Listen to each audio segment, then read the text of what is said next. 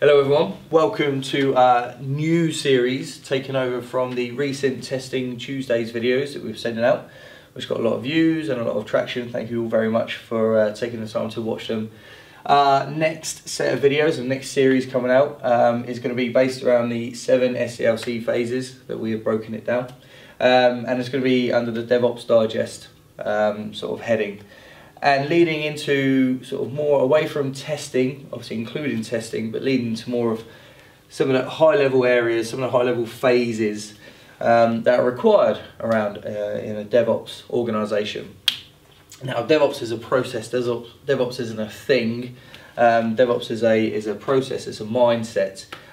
So we're going to try and help you to understand what's required to consider your organisation and your teams to be following DevOps best practices. And we're going to try and make it less technical, easy, bite-sized chunks.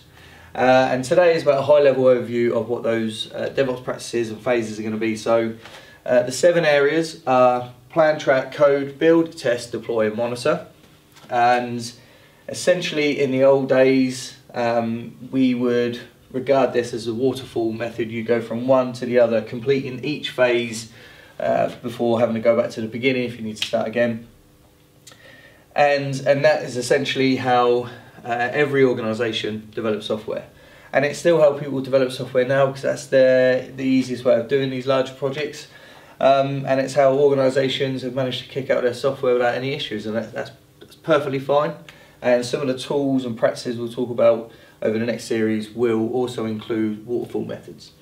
We then obviously led into the agile methods, which was basically trying to break these chunks down, and we understand that there is a lot more to software development than just these 7, but we're trying to simplify things. But agile methodology was trying to break down the waterfall methodology into smaller chunks. You fail quicker, try and get that testing done as soon as you can, and you'd sort of have a smaller teams that could kick out a lot of sort of smaller minimal viable products.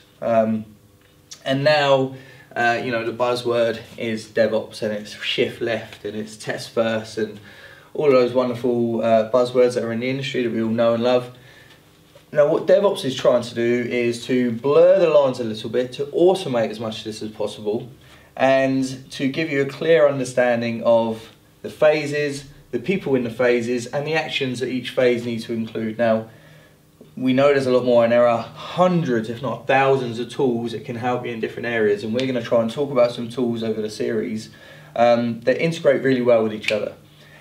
And not only integrate, but can help to automate many of these areas. You will never be 100% automated, which we understand to be safe. We're also going to talk about some security areas. We're going to talk about some of the issues that organisations have had over the last couple of years around security, so we're going to mention that with GDPR coming up, very important subject. So just to give a real quick, some of the people that are involved in these areas, you've got product owner, business analyst, the customer involved, the project manager. Obviously project manager would sort of be on top of most of these areas. When it comes to tracking, it is all about facilitating that collaboration between the developers, the stakeholders, the testers. BDD, another buzzword, something else that we'll be touching on later, and my colleague Lewis went into a very good BDD video that you can see on our YouTube channel. And then you've got designers, and they're involved in some of the actions that come in with the designers and the developers. The UX and UI, very important when it comes to building. Testers, so you've got your QA, developers should still be involved. Developers have that blurred line between being the sort of first line testers now. And then how you deploy and how you monitor, and some of the best practices and some of the things that you need to be doing in there. So over the next few weeks we'll be releasing different videos talking about different areas. We have got a plethora of experts who can give you a really good understanding in each of these areas as well, and we can do introductions to those guys, and a whole book of ideas where it's going to be, we can make some recommendations around tools, we can make some recommendations around bringing those tools together and integrating all those tools. So please join us over the next couple of weeks. If you have any questions, there's plenty of links around these videos when they get released, or contact us here at Clearvision. There's myself and Lewis in the team here, and we've also got a lot of the consultants who are sort of leading thought leaders in the area. So yeah, feel free to come and join us soon. Thank you for taking the time to listen.